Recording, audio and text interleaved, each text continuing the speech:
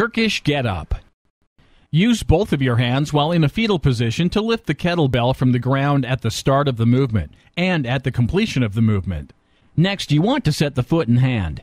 Notice that the arm on the kettlebell side is vertical with a straight wrist. The knee on the side of the kettlebell is bent to prepare you for eventually standing up. Both the lats and the core are engaged, ready to work. The arm opposite the kettlebell is positioned 45 degrees away from the body. The opposite leg is also straight. Lock your elbow and keep it locked for the duration of the set. You will want to keep your shoulder pack position with the kettlebell during all movement transitions. Get up and down smoothly, concentrating on each position. This is not an exercise that is performed rapidly. Ensure that you select a weight that you are comfortable with.